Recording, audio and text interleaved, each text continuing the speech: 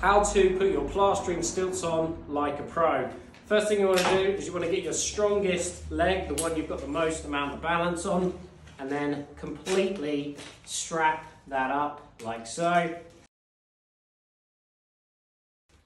And then what you're going to do is you're going to grab your weaker side. It's really important. All you're going to do is just angle it out ever so slightly and use it like a crutch. So you're going to lean on it hard on your arm and swoop your leg up like so.